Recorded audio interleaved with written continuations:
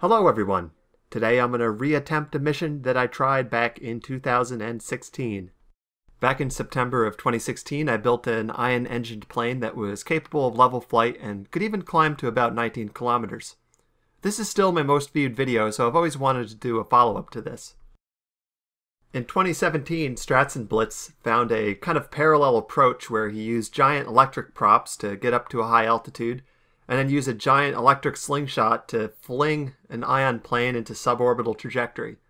This is one of my favorite KSP videos ever. You should definitely check it out, and I'll put a link in the description. One very intriguing part of this video was that he claimed that ion engines alone don't have enough thrust to reach orbit. He did wisely stipulate in KSP version 1.3, but there hasn't been any relevant changes since then. Irritatingly, this is a true statement. However, with a dash of trickery, we can turn it into a false statement. To make this a false statement, I'm going to get from the surface of Kerbin to low Kerbin orbit using absolutely only ion engines. My original ion plane wasn't capable of getting anywhere near orbit because it was drag limited to a fairly slow speed. To think about this drag, I'm going to categorize it into two parts. There's the good drag, which is the drag from wings. This drag is good because a high ratio of this drag is experienced in lift, which we need to stay in the air. The bad drag is from the body. There is a little bit of body lift in KSP, but the ratio that we experience in lift is much smaller. So what we want to do is we want to minimize the ratio of body drag to wing drag. This ratio is critical because due to the limited TWR available from ion engines, we need a certain ratio of lift to drag such that we'll be able to maintain level flight and accelerate. In my original ion plane, I achieved this ratio by having a ton of wing area, but this relegated the plane to fly at very low airspeeds. I'll note that this is the same approach as the real-life ion plane that was built and flown last year by MIT. I'm not implying that my video that came out a year earlier might have been somewhat responsible for that, but I'm happy with you guys assuming it on your own. Part clipping offers an alternative solution. By clipping the engine and fuel tanks into this test plane, I can ensure that almost all the drag on this plane is from the wings. As a result, I'm able to get a lift-to-drag ratio of around 5 to 1 at 200 meters per second, and just under 4 to 1 at 300 meters per second. 300 meters per second turned out to be the most difficult speed to progress through, so let's take a look at the TWR of the ion engine and see if this is going to work. In order for us to maintain level flight and still accelerate, we need our ratio of thrust to weight to be greater than our ratio of drag to lift. At sea level, ion engines give only 2% of their normal power, and we're definitely not going to be able to fly. However, if we increase this to 6.4 kilometers altitude, ion engines have 62% of their normal power. Fortunately, there are some mountains this high in Kerbin, so if we take off from this altitude, we should be able to fly. At this altitude, I'm going to have 1.24 kilonewtons of thrust for each ion engine. During the aero tests, I was able to maintain reliably a ratio of at least 3 to 1 lift-to-drag. This means I want to maintain a TWR of at least 1/3 or more. This means that my craft will be able to have about 380 kilograms per ion engine. The ion engine itself is already 250 kilograms, so this doesn't give me much mass to work with. This slim difference in mass is going to need to contain the massive wings, fuel tanks, batteries to supply the ion engines, and it's just not enough to work with. However, if I'm already at 13 kilometers, I'll have 1.8 kilonewtons of thrust per ion engine. After using my ratios, this gives me an available mass of 552 kilograms per ion engine. After subtracting out the mass of the engine, this more than doubles the available mass I have to work with. To make things even better, getting to a 13-kilometer altitude is actually something we can do. As seen during the demonstration, at speeds lower than 300 meters per second, my ratio of lift to drag is actually a lot higher, which means that if I first climb to 13 kilometers before trying to make it through the 300 meters per second barrier, I can fly with these ratios. As I've just discussed, a little under half of my takeoff mass is going to have to be ion engine. Ion engines are very efficient, so this might make it sound like I'm going to have a lot of delta V to play with very easily. However, a lot of the mass is really already accounted for. Right off the top, 48% is the ion engines. After that, 16% is going to need to be wings in order for me to achieve the necessary lift-to-drag ratio. After that, about 31% is going to have to be batteries to have the electrical charge to supply the ion engines. After everything is subtracted out, only about 3.5% of the takeoff mass is going to be actual ion fuel. This means that each stage is only going to have about 720 meters per second of delta V in a vacuum to work with. For the first stage, the atmosphere is going to drop this to under 500 meters per second. Additionally, we're going to be doing work against drag and work against gravity, which is going to drop this even lower. As a result, we're going to need a lot of stages to get to orbit. Before I talk about the staging, let me reiterate that you'll see here that all of the stages are heavily clipped to allow me to achieve the necessary ratio of lift to drag. The 3 small stages in the center will handle the upper ascent, and the 3 large stages on the front will handle the lower ascent. In order to ensure that each stage is giving me a good amount of delta V, there's a geometric progression in the mass of each stage, with each one being about twice as massive as the one before. This geometric progression of stages led to the next crisis, which is part count. The takeoff mass of this plane actually isn't so bad, and it's just about exactly 1 kiloton. This is a lot, but I've also done a lot more, and I've done planes that are orders of magnitude more massive than this. However, batteries and ion engines are both very small, and as a result, I've needed a lot of them. And when I tell you what a lot is, I recommend you sit down, because it came out to just over 2,000 ion engines and just over 16,000 batteries. How is my computer going to handle this? It's not. There's no amount of turning down graphic settings that's going to solve this part count problem. In order to get this to run, I'm going to simplify the physics simulation through part welding. Part welding means that instead of calculating the forces on every single battery, it's going to treat clusters of batteries as a single part. Similarly with the ion engines, instead of calculating the thrust vector for all 2,000 ion engines, it's going to calculate a smaller number of thrust vectors that sum to the same amount of overall thrust. I've done a lot of work to ensure that the overall forces on my craft are going to be the same, and that the only meaningful effect of this part welding is to make sure that my computer and my game is able to actually run this. While I've been yapping, I've taken the liberty of starting to fly this over to our top secret mountaintop runway. The mountaintop runway turns out to be even bumpier than the old KSC runway, but despite quite a bit of wobbling, everything does manage to stay together. In any case, we won't need the Goliath engines anyway, because we're ready for our ion-only ascent to orbit. Since delta V is at a premium here, I'm going to use a little bit of my elevation to get some free velocity before firing up the ion engines and blasting off the ramp.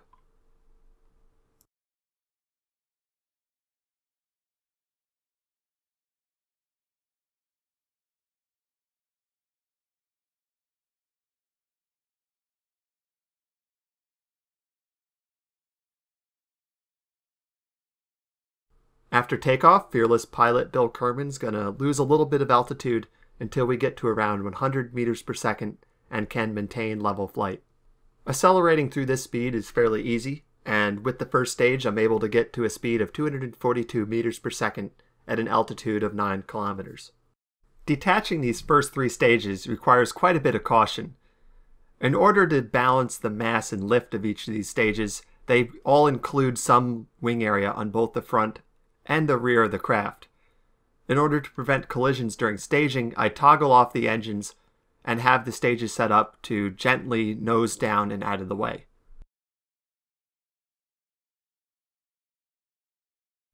The second stage here has pushed through the hardest part of the ascent and has got us up to 320 meters per second at just under 15 kilometers.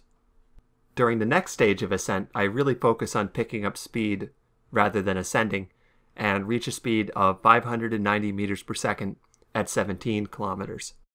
At this point, I ran out of luck with detaching stages and impacted the stage I just detached with my wing. This caused me to start swinging back and forth in the yaw axis. This craft was extremely unstable along the yaw axis, and once it had started oscillating, it was really difficult to stop. By the time I had it stable, I had really started to lose a lot of altitude. I had planned on losing some altitude during this stage, but not nearly this much. However, I had been doing good with the ascent so far, and I was still well within my margins. By the time I finished this stage, I was at a speed of 1,033 meters per second, an altitude of 15.5 kilometers, and was climbing quite well. This was actually better than I was planning to be doing at this point, so maybe I accidentally stumbled into a better ascent profile.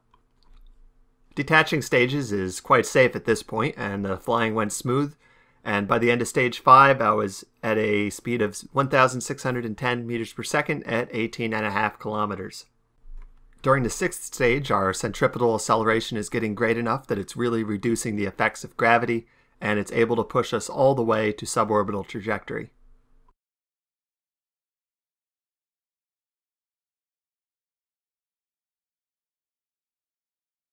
As I get close to a full orbit, two possibilities face us. Either I've tremendously over-budgeted this mission, or I have destinations planned past low Kerbin orbit. Now that we've reached LKO, let's take stock of the fuel situation. I have 356 kilograms of ion fuel remaining, and I can reveal that some of both of the earlier possibilities are true. I did always intend to try to get to Duna orbit after reaching LKO, but I'm also doing way better than my budget had planned for. I had planned on detaching the last wing stage after reaching a suborbital trajectory, but since I had fuel left, I've chosen to put that towards the transfer to Duna. Part of the way through the ejection burn to Duna, Bill finishes exhausting the fuel in the 6th stage and performs some much-needed weight reduction. In terms of delta V, Eve and Duna are roughly tied in terms of separation from Kerbin, so there's not much to be gained with the gravity assist here. You could use one off the moon, but as mentioned, we're doing really well in our fuel budget, so I'm just going to do a standard home and transfer.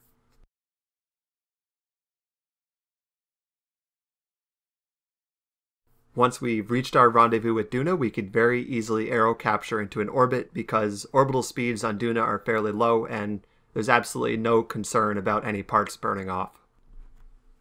Things have been going quite well so far. Too well, really, so Bill decided that despite only having 122 kilograms of fuel remaining, he was going to attempt the landing.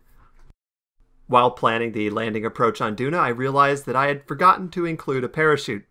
This is not a manufactured attempt to build drama. I had sincerely planned and tested this using a parachute and somehow forgot to include it on the actual mission I recorded. However, since Bill Kerman's safety is an absolute last priority around here, we're going to try to go ahead with the landing anyway. Bill's new plan is to try to use body lift to maintain level flight while letting drag slow us down. At first, this body lift was working so well that the paranoid part of me is a little bit concerned that my subconscious somehow managed to plan this without my knowledge. I was gliding so well that I was really at risk of overshooting the mountain I was trying to land on. At 500 meters per second, I opened up the service bay to increase my drag and slow down a bit faster. Not only did I start slowing down a lot faster with the doors open, I really wasn't gliding as well, and by the time I was at 300 meters per second, I was no longer able to maintain level flight. At this point, we turned around and started a retro burn with the ion engines. Body lift is now working against us and actually generating negative lift. As a result, I had to angle this quite a bit closer to vertical than I would have had to in a vacuum. Drag overall, though, is still helping us, and as we get close to the landing spot, we have plenty of electric charge and fuel remaining.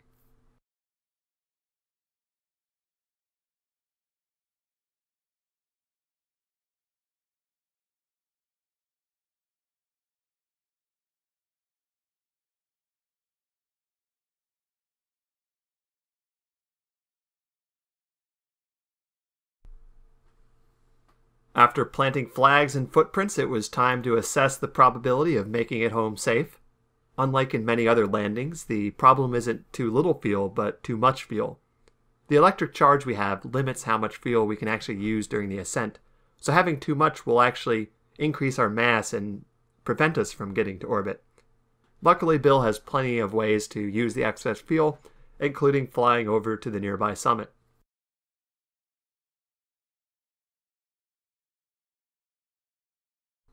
The small stage at the bottom, containing a tank of gas, was actually just here for the interplanetary transfer to Duna, but because we did manage to land with it, and we have extra gas, there's no reason not to use it, as it does have 1,000 charge in it. The utility bay stage above that also only has 1,000 electric charge. This was because I determined that the stages above that, which I built first, only needed a little boost to get to orbit using one tank of gas.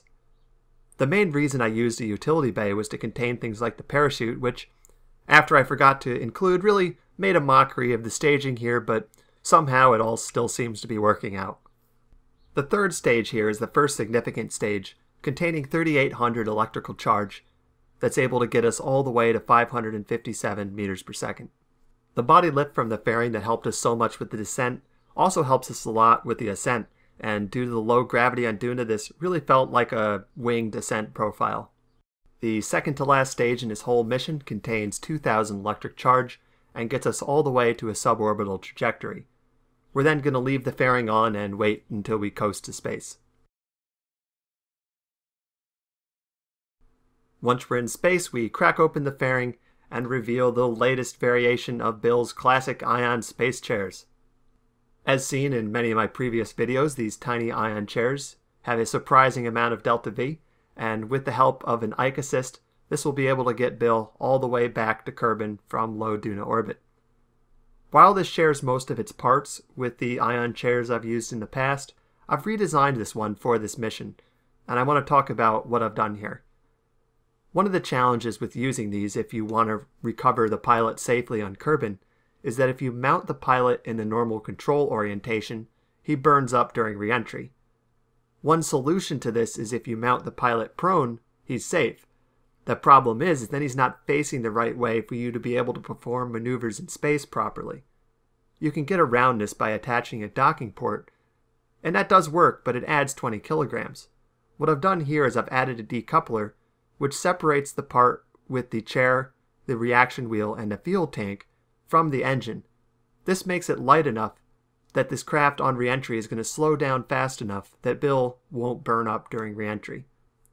In my previous mission where I used an ion chair, I needed the docking port on the chair anyway, so it didn't cost me anything. But for this mission I didn't need it, and I was able to save 10 kilograms with this approach.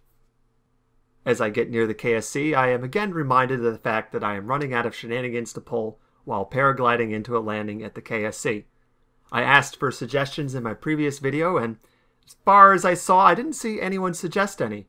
So I'll reiterate my request, come up with ridiculous things to do as I land at the KSC, and I'll try to pull them off.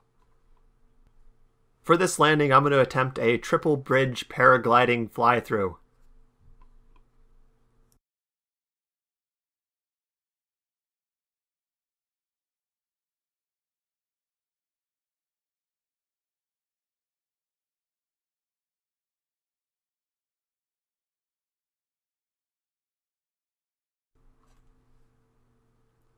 So in summary, we have yet again failed to kill Bill, but we have proved Strats and Blitz wrong, and any day where you can do that is a good day. See you in the next one.